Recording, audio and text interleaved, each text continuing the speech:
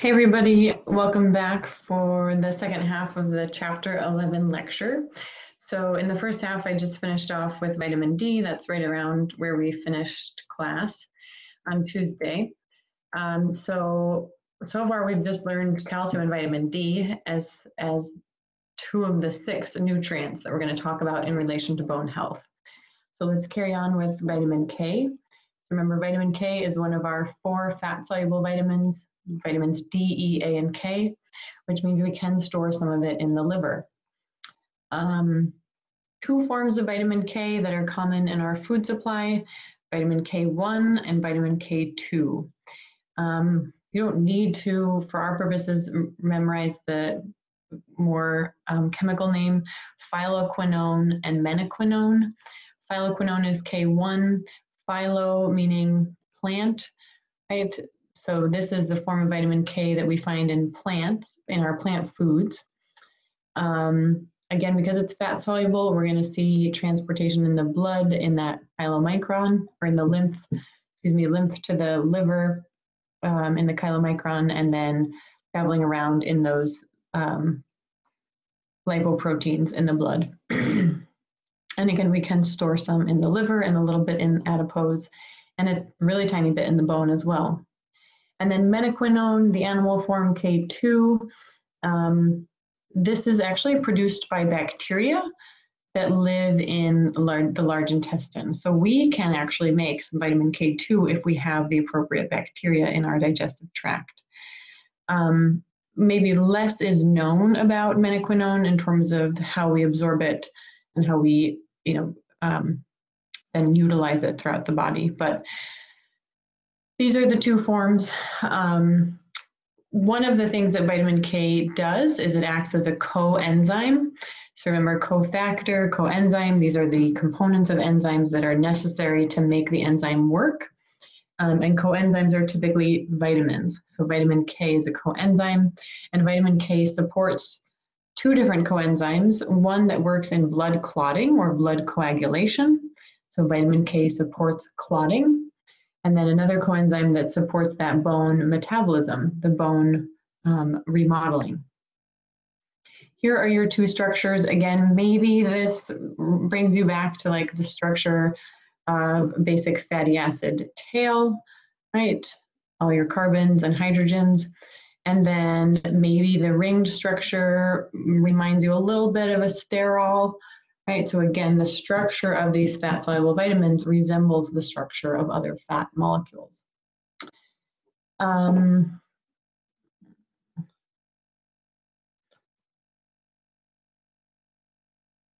Okay, so this is going over the specific enzymes that vitamin K supports in bone metabolism. So there's a cluster of proteins called GLA proteins, and so these are proteins that work in bone production. And so the synthesis of these proteins is supported by vitamin K.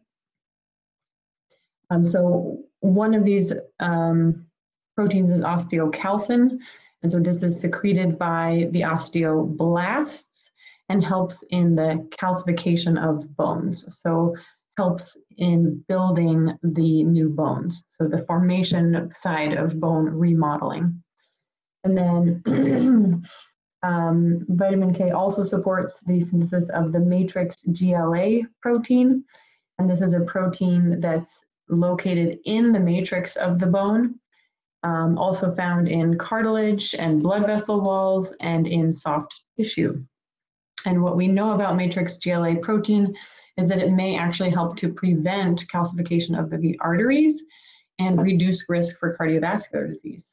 So may prevent calcification of arteries. Vitamin K may be an important component of maintaining good cardiovascular health because it helps to reduce calcification or calcium buildup in the arteries. As far as how much vitamin A we should have, we don't have an RDA for vitamin K. There's no RDA or upper limit established. This is kind of a newer, more newly researched vitamin. I mean, we've certainly been learning about it for a long time. in the field of nutrition science, but we know less about vitamin K than we know about many of our other micronutrients. So at this time, we don't have enough information to determine a recommended dietary allowance. So we use the adequate intake, which is 120 micrograms per day for males and 90 micrograms per day for females. So not a huge daily requirement. Again, where do we get vitamin K? We can synthesize the menaquinone in the large intestine. Well, not us, but some of those symbiotic bacteria in our large intestine can synthesize vitamin K. And then the phylloquinone we can get from some of our green leafy vegetables, so kale, spinach, collards, and lettuce, just like our calcium. Again, adequate intake is not very high. We're talking micrograms, not milligrams. So, you know, 1 cup of, I don't know who's eating turnip greens, but if you are, good on you, right? But a cup of broccoli, a cup of Brussels sprouts, a cup of spinach, you know, a cup of salad, and you've basically met or exceeded your RDA, sorry, your adequate intake for vitamin K. If we consume too much, right now we don't know much about side effects of too much vitamin K.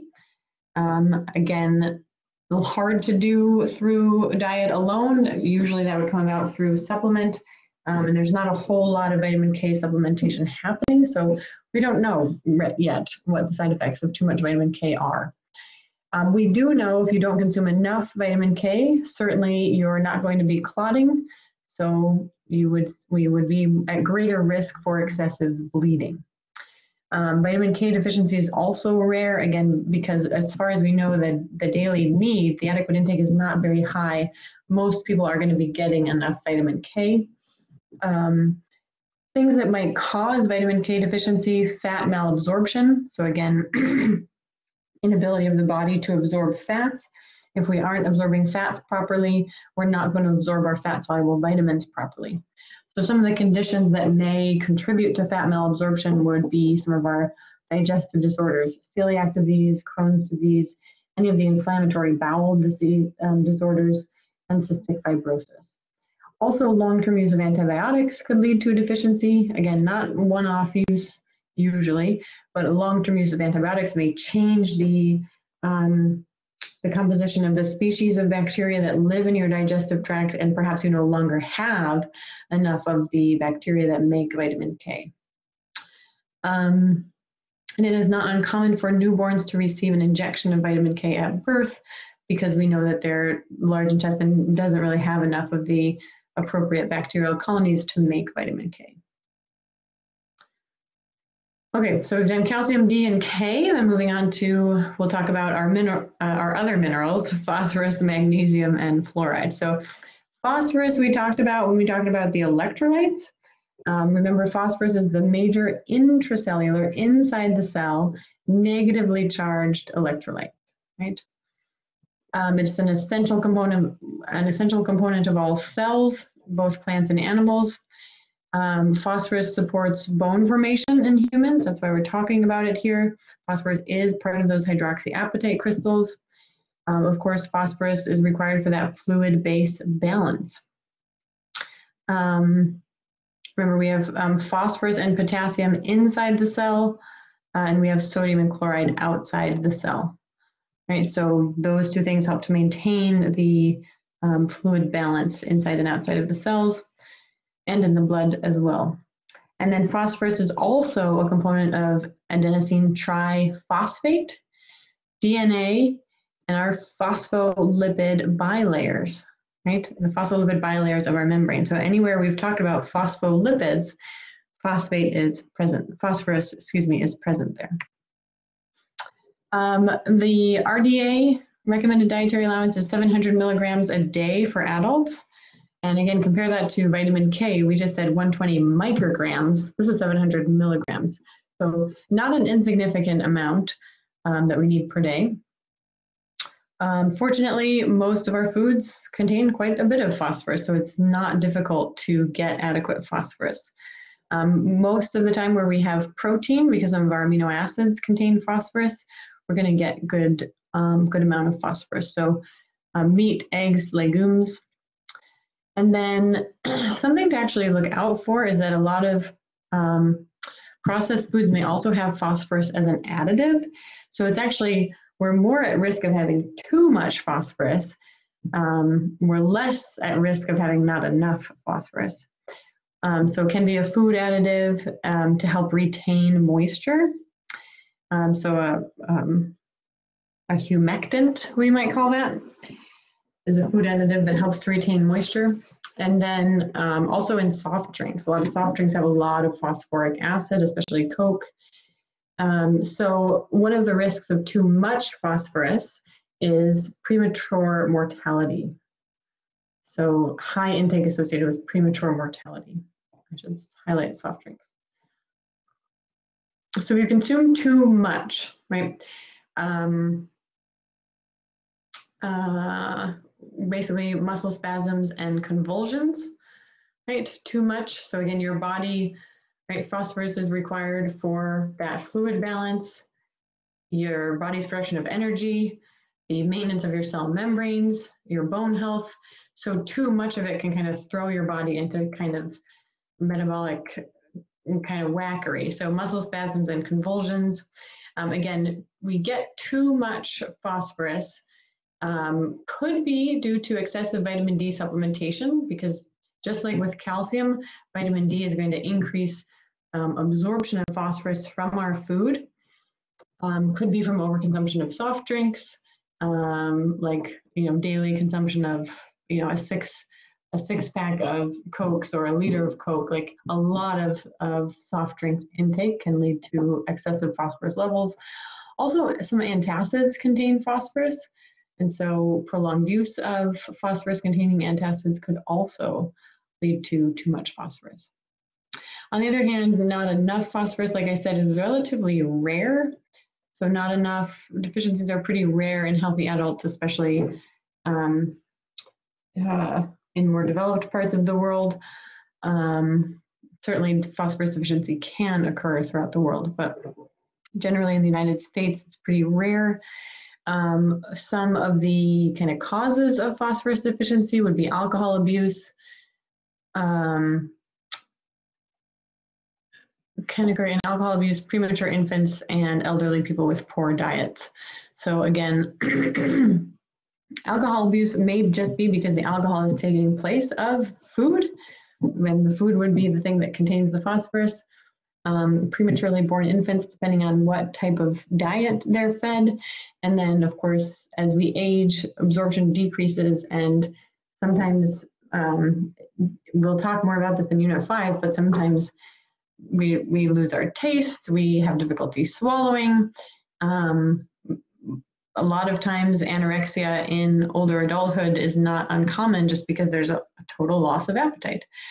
And so maybe the person isn't just eating enough, or their food choice is not as healthy as it was, and so they may become deficient. So those are kind of the three cases where we may see phosphorus deficiency, but as it says, in a healthy adult, phosphorus deficiency is pretty rare. The magnesium, I have to admit, magnesium is one of my favorite nutrients. Where do we see it here?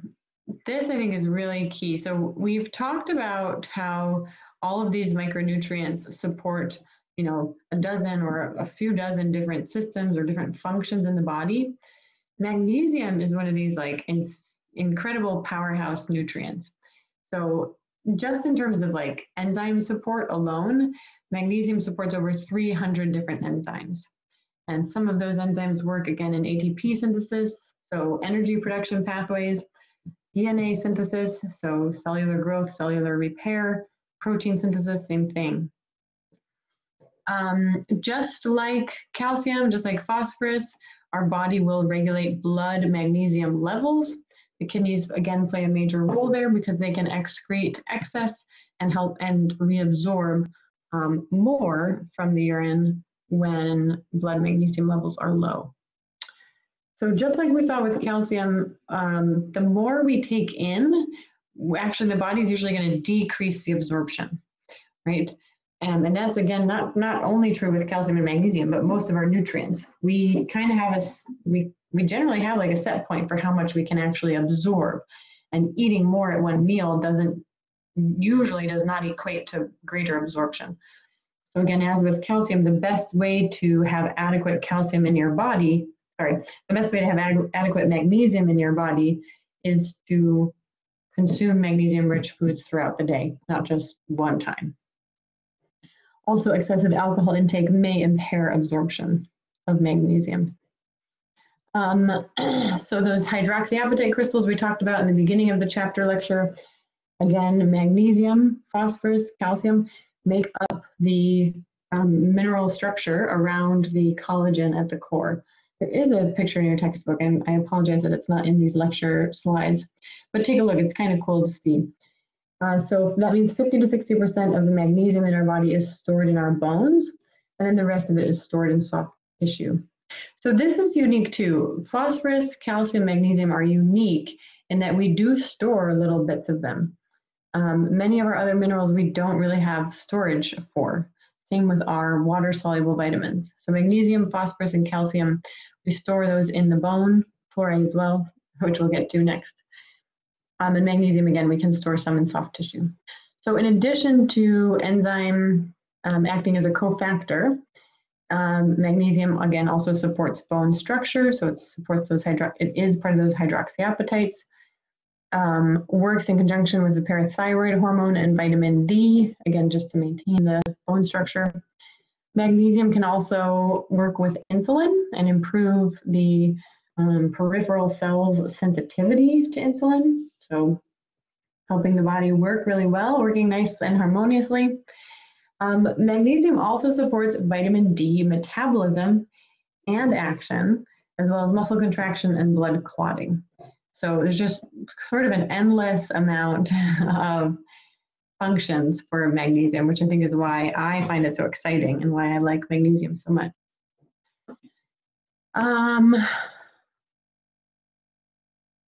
Well, that's funny. Of course, the RDA varies based on age and sex. Again, you can find in your textbook, I think it's on the front flap, at least in the 5th edition, the RDA tables. So you can go ahead and see what the RDA recommendation is. It's lower than phosphorus, so the upper limit intake for magnesium is set at 300 mg per day. Of course, again, there are situations where somebody may be so magnesium deficient that they would supplement above that for a short period of time under medical guidance to bring their body magnesium levels back to a healthy range. Just like with phosphorus, a lot of our foods contain magnesium, so we can not consume enough magnesium, but if we eat a healthy diet, we're likely to consume enough magnesium.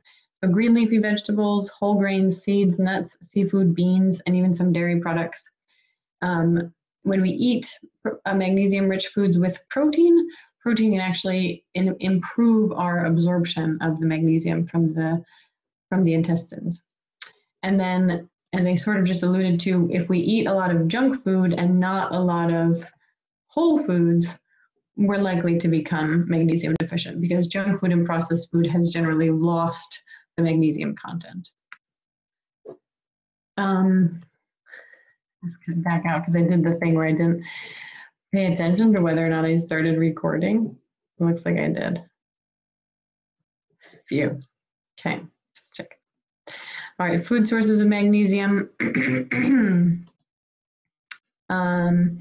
Again, so spinach, beans, pumpkin seeds, brown rice, halibut, right? They do all have magnesium.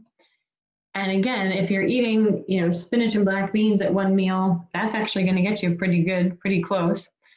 And then maybe you have some rice and beans with pumpkin seed and maybe some halibut, you'd be there, right? So focusing on whole foods will easily get you the magnesium that you need in a day. But if we only ate processed foods, right, or we only have one meal of whole foods, we're likely, especially for males, we're very likely to become magnesium deficient. So these are showing adequate intake for adult females. It's about, a little more than 300. For adult males, about 400 milligrams per day. If we consume too much magnesium, so again, We don't generally see issues arising from too much dietary magnesium, from just eating these magnesium-rich foods. Again, you'd really have to eat a lot of food, and whole food at that, to take in too much magnesium. Plus, your body's already going to regulate and decrease the absorption of magnesium if you are ingesting too much. So again, usually hypermagnesemia or high blood magnesium levels only comes from excess supplementation or some sort of metabolic impairment. So somebody with impaired kidney function, where they're not able to excrete excess magnesium, may wind up with hypermagnesemia. Antacids can affect kidney function. So someone taking, again, prolonged use of antacids may wind up with hypermagnesemia. Otherwise, it's really only through oversupplementation of magnesium. So symptoms, as we've seen so often, diarrhea, nausea, cramping, dehydration, and then acid-base imbalances as well. So again, the body trying to get rid of or expel these excess, this excess nutrient. And if we don't consume enough, so again, hypomagnesemia is unfortunately not uncommon. For as widespread as magnesium is in our food, it's only in whole foods. So in the United States, we eat a lot of junk food, right? And a lot of people eat only junk food or processed food, and not enough whole food. So unfortunately, hypomagnesemia is not uncommon. We would see muscle cramps, because magnesium actually helps the muscle relax. Calcium helps it contract, magnesium helps it relax. So we can also see muscle spasms or seizures or nausea, weakness. Again, magnesium helps in ATP production, DNA production, protein synthesis, growth, cell turnover, so irritability, confusion, weakness, nausea. Long term, we could actually see osteoporosis with hypomagnesemia, because we are likely to also see hypocalcemia with prolonged hypomagnesemia. Hypomagnesemia is also associated with many chronic diseases, so heart disease, high blood pressure, type 2 diabetes. So remember, magnesium helps improve insulin sensitivity, right? Helping acid-base balance. So we can wind up with, hypomagnesemia alone is probably not the only cause, but usually if we are low in magnesium, right, we're not eating very well. So we may be ingesting some things that are like further leading us down the path of heart disease, high blood pressure, or type 2 diabetes. So again, hypomagnesemia is generally due to poor diet, but could also be due to, again, a kidney disease, where maybe the body's not reabsorbing enough magnesium when blood magnesium is low. Again, excessive alcohol intake, and chronic diarrhea as well. So again, areas where the body's either not reabsorbing enough, excreting too much, or interfering with intake, like alcohol abuse would usually lead to poor food choices and not adequate whole food intake, which would just lead to dietary deficiency of magnesium. All right, and then fluoride is the last nutrient for chapter 11. Fluoride, the three minerals we've talked about so far are major minerals. We require them in larger amounts. We have more of them in our bodies.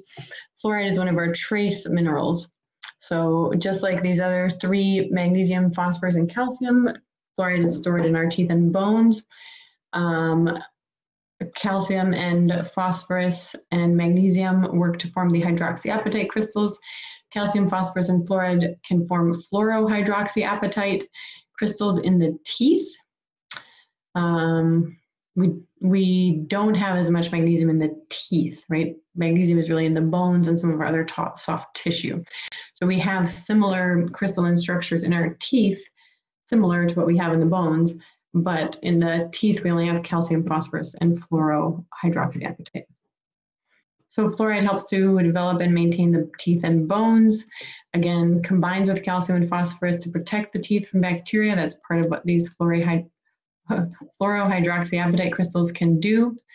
And of course, helps to stimulate bone growth, just like phosphorus or calcium or magnesium would. The adequate intake, for fluoride, again, varies by sex and age, but it's generally 1 to 4 milligrams a day. So again, this is why we call it a trace mineral. Phosphorus was 700 mg per day. Magnesium, what did we just say? We didn't look at the RDA, but the adequate intake is basically 300 to 400 mg per day.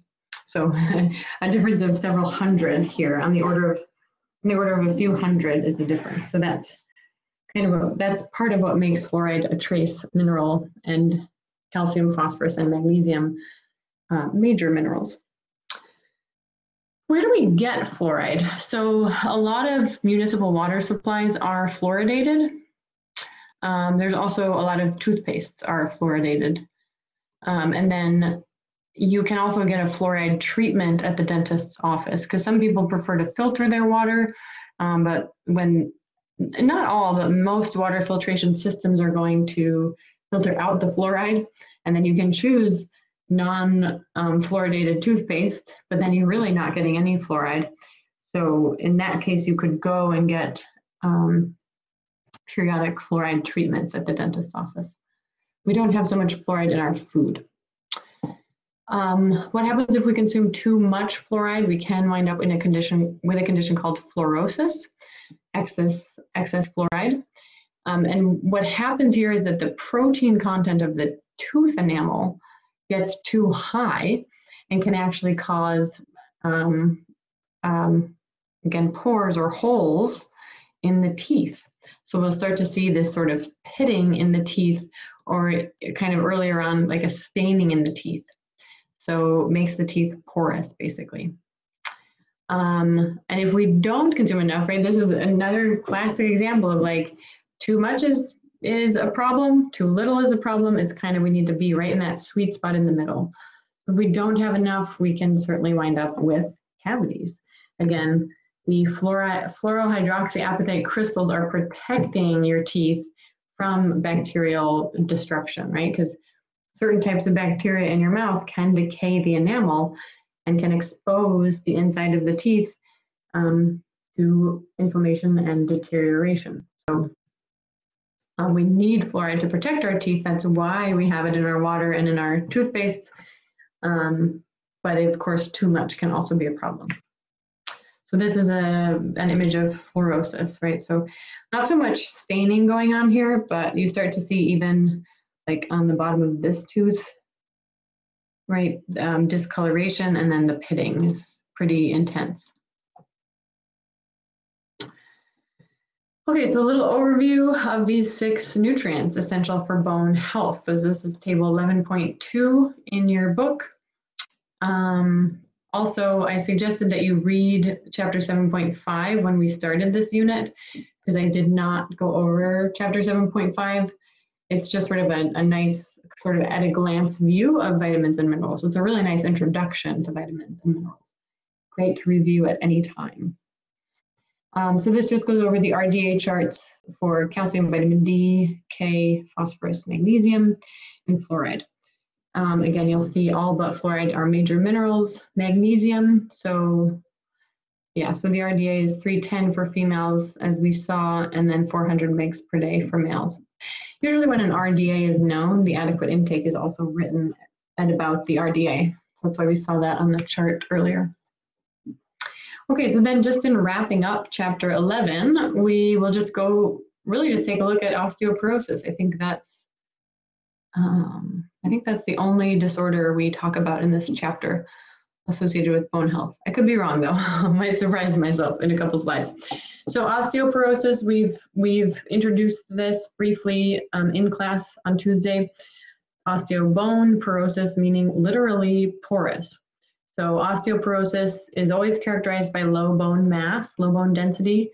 Remember, you can do a DEXA scan and get your T-score. And if your T-score is low, lower than negative 2.5, you can be diagnosed osteoporosis, and that just means you don't have dense bone mass anymore. So effectively, your bone tissue is deteriorating. And as bone tissue deteriorates, that internal scaffolding is literally becoming more porous. The bones become more fragile and are more prone to fractures and breaks. In osteoporosis, we can also see something called bone compaction, which is where the bones literally compact. So when you've got these long bones, like you have in your arms and your legs, when you start to lose some of the structure of the bone can literally compact. And so we can see actually a decrease in height due to bone compaction as a result of osteoporosis. Another thing we can see is something called kyphosis, or the dowager's hump. And this usually occurs with age, also usually goes along with posturing, like how a person carries themselves throughout the day, throughout their lifetime. But kyphosis is where you wind up with like a pretty significant hump in kind of the middle of the spine. There's a picture.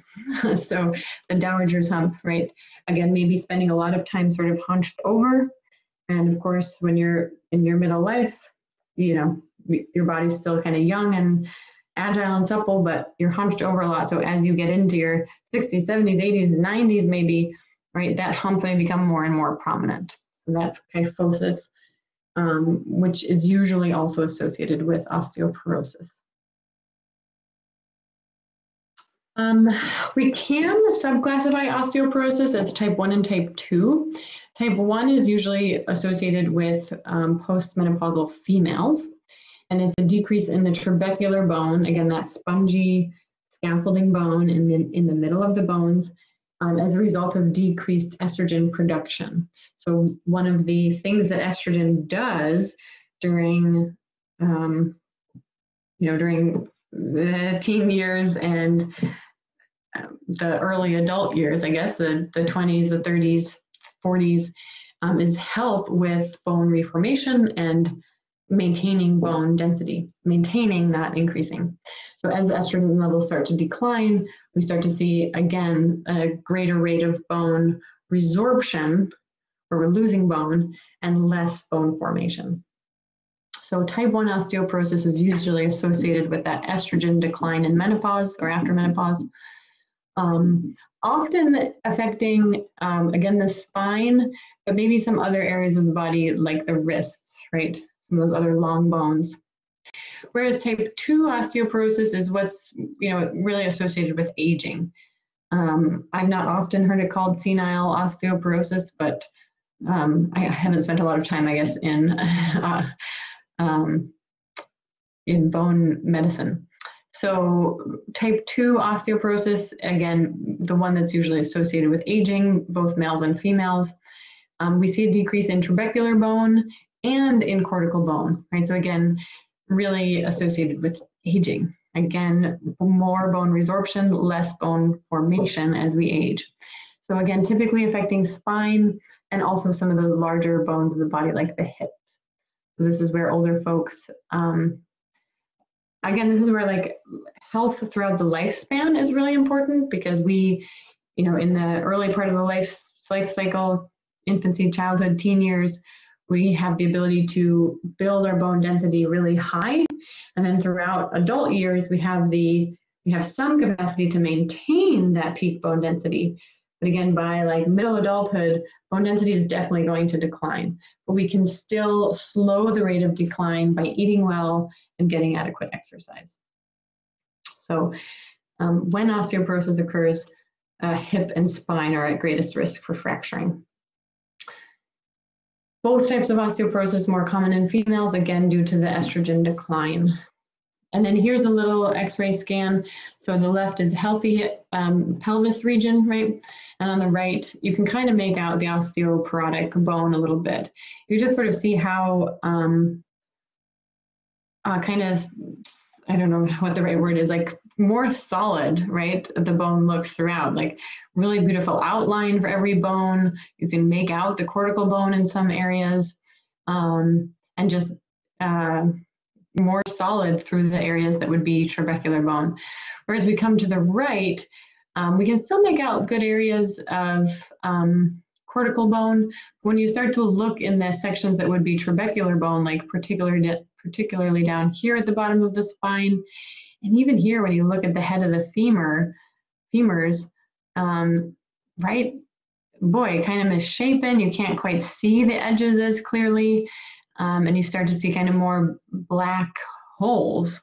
Again, literally the pores in that trabecular spongy bone. I like this picture a lot from your text 11.16.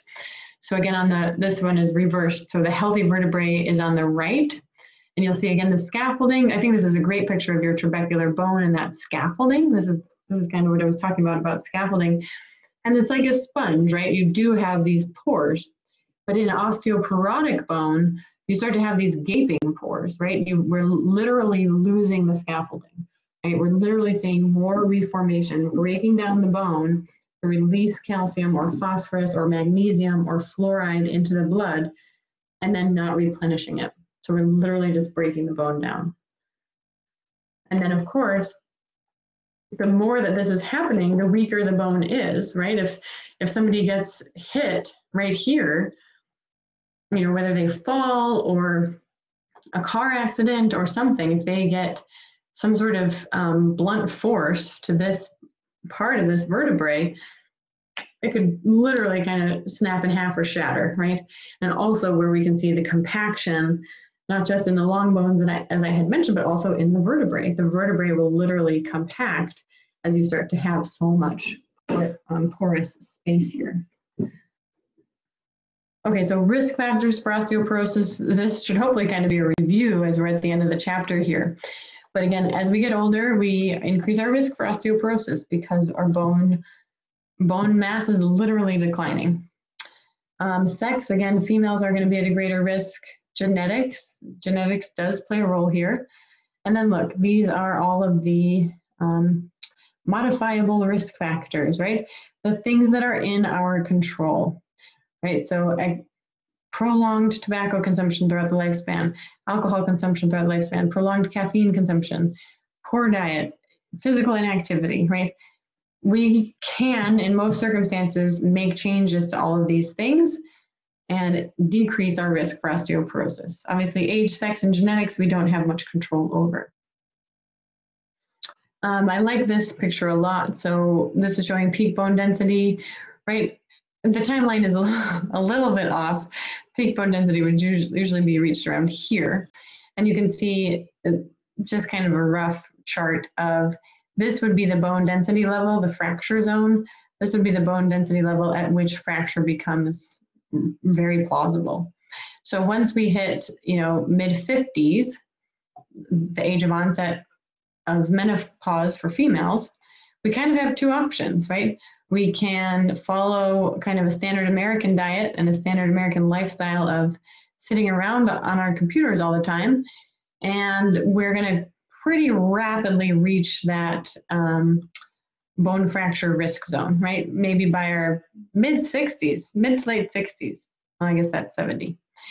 Or we can choose to follow a healthy diet and follow a healthy lifestyle, even if you haven't yet. Even if you've hit 55 and you've lived a really unhealthy lifestyle, it's actually often not too late to start following a healthy lifestyle. And so theoretically, menopause could hit, and you know, we started off with good bone density. Obviously, if you don't start off with great bone density, you're going to hit the fracture zone earlier. But we started off with great peak bone density, we hit menopause, and we maintained a healthy lifestyle.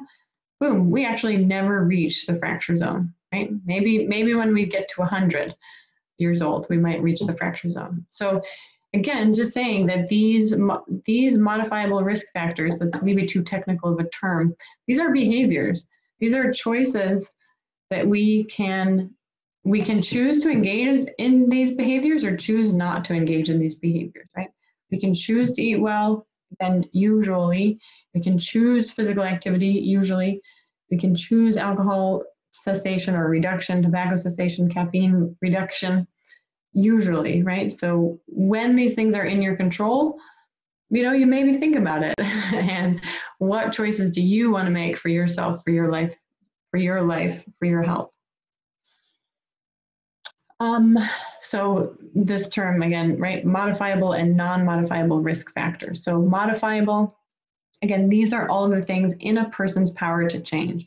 So whether you're talking about yourself or you're working with patients in your future career, or you're talking with family members or friends, like all of these things on this left column are things that we could potentially address.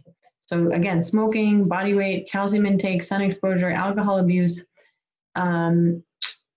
history of amenorrhea, failure to menstruate in females with inadequate nutrition, so nutrition, estrogen deficiency, may not have direct control over, but could work with your doctor there. Same with testosterone. Falling, I mean, sometimes we can't always prevent a fall, but maybe. And certainly sedentary lifestyle, right? We can change that. We can become less sedentary, become more active. And then the non-modifiable risk factors, right? Things that you and no one else can really change, right? So age, race, your history of fractures, at that point you can't change that. Family, again, genetics, sex, and then amenorrhea, where it may not be related to poor diet, right, or inadequate diet. So sort of history of amenorrhea related to some other cause. Okay, I guess we go through each one of these. So age, again, bone mass decreases with age, hormonal changes with age and decreased bone density, and we have less vitamin D metabolism as we age, right? Which again is going to lead to less, or is part of the contribution with, contributes to less bone formation, putting fewer of these minerals back into the bone. Sex, so again, osteoporosis more so affects females than males. Females often have lower bone density than males starting out. Again, we get the age-related hormonal changes for females. And unfortunately, I suppose we could question whether or not females are more susceptible than males to kind of dieting and extreme weight loss. Maybe they are, maybe we just don't, maybe we don't talk about it with males as much, but certainly in teen years when a female could be reaching her peak bone density, oftentimes females are very subject to and susceptible to extreme dieting and extreme body image issues, right? So may lead to very low weight and an actual inability to maximize bone density. Genetics, again, just family history. Non-Hispanic Caucasian females who have a first-degree relative, like their mom or their sister, who has low body weight and had osteoporosis, are at greater risk for osteoporosis. And then again, kind of the genetic predisposition to estrogen levels in menopause can also influence risk for osteoporosis. And then some of our modifiable factors. So tobacco, alcohol, caffeine. So cigarette smoking, that should be an A for affects hormones that influence bone formation and resorption. So cigarette smoking can reduce bone remodeling. Again, alcoholism, usually alcoholism causes poor dietary intake, which would lead to poor bone mass and higher risk of fracture. And caffeine is likely to cause urinary excess calcium loss through the urine. So there isn't really a standard recommendation on caffeine intake. I mean, certainly some experts recommend as low as you can get it, but I've heard on average like 200 mg of caffeine per day, which is about 8 ounces of a standard cup of coffee. So definitely we could consider our caffeine intake. And then nutritional factors, this is kind of what we've been talking about with all the different nutrients. So fruit and vegetable consumption is really important. A lot of you wrote about that in your My Diet Analysis project. So many of our micronutrients we only get from fruits and vegetables, and particularly vitamin K and magnesium are sort of exclusive to plant foods. Again, vitamin K, we can make some of it. Also vitamin C, pretty exclusive to plant foods. Again, excessively high protein intake is likely to cause calcium loss from the bones or from the body in general. So being mindful of too much protein. Of course, low calcium and low vitamin D. Low of any of these nutrients we've just been talking about, calcium, vitamin D, vitamin K, magnesium, phosphorus, and fluoride. If you don't have enough, you're going to have low bone density. And then there's some speculation that high sodium intake could also interfere with body levels of calcium, magnesium, phosphorus. So just being mindful of sodium intake can be helpful. And then physical activity, right? So of course, again, regular exercise protects against bone loss and protects against osteoporosis, particularly weight-bearing activities. So anything where your muscles are working against gravity. So walking, jogging, literally strength training with weights, push-ups, pull-ups, right? Anything where your body and therefore your muscles and bones work against gravity, you're literally stressing the bones, and that positive stress on the bones stimulates bone remodeling. Make that note, make that edit in your notes. It stimulates bone remodeling, right? And bone remodeling helps to maintain bone density. So exercise is good stress on the bones, but make note that something like riding a bike or swimming, you're not against gravity at that point, right? So you're actually not, it's not as weight bearing. I mean, cycling a little bit on the legs, but it's not as weight bearing as jogging or, again, strength training exercises. We will also talk about in Unit 4 next week something called relative energy deficiency in sports. And this is kind of a combination of, yes, doing sports, but not actually eating adequately to support the body in sports. And so again, this is very common in school-aged athletes. So middle school, high school, college, right in those peak bone density forming years. And so if it is, heavy athletics and energy deficiency, the person isn't consuming enough food, enough calories, and enough nutrients to replenish their body from the exercise. And so even though the person is exercising, they're not eating well enough to support bone remodeling, right? And so relative energy deficiency in sports, while the exercise part is good, the nutrition piece isn't there, and so that can negatively impact bone health. That can lead to low bone density. And then we'll also talk about the female athlete triad, which plays right into relative energy deficiency in sports.